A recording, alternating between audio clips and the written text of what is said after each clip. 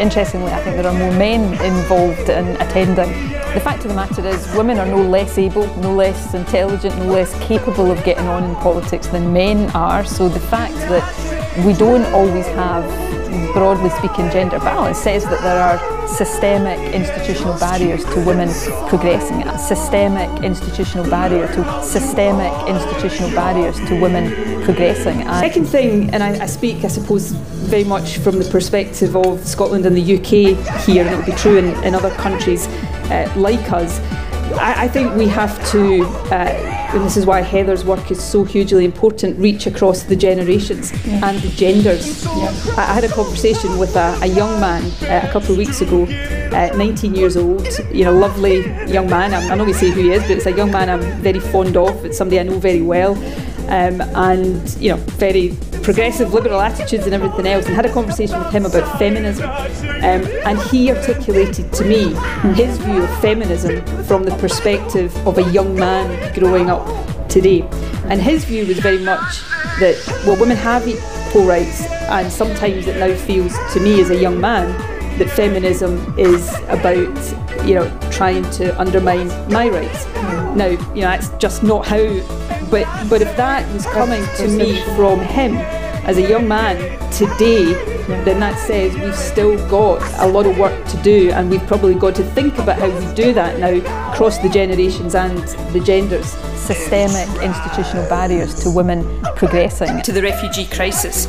And so now, perhaps more than ever, we need strong, positive, resolute voices from all faiths and all nationalities, which unite to oppose discrimination and which celebrate understanding, compassion and diversity. It helps individuals and promotes interfaith relations. It plays a positive role in Europe, in Scottish national life and in the local communities it represents. So I'm delighted to be here tonight to help to celebrate the work of the Society, but much more importantly than that, to celebrate Scotland's wonderful diversity and to promote and to dedicate myself and my government to working with all of you to continue to strengthen our interfaith relationships and the strength and the diversity of this wonderful country that all of us are proud to call home.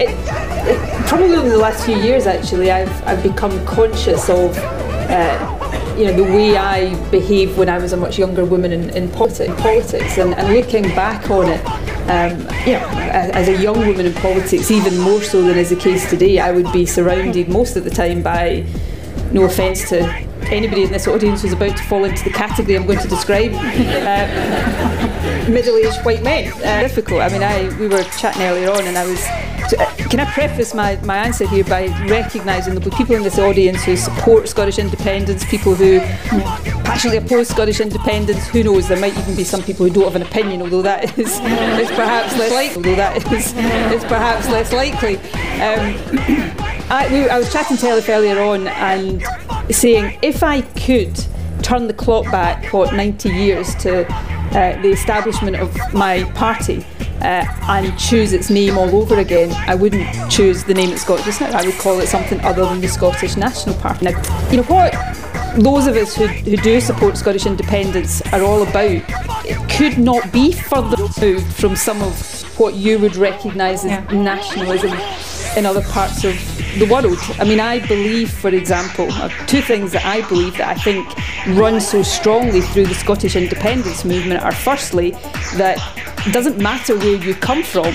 If Scotland is your home and you live here and you feel you have a stake in the country, you are Scottish and you have as much say over the future of the country as I do. That is so far removed from what you'd, well, perhaps all are here, we're waking up to now, is that we've taken for granted that certain progress that we've made over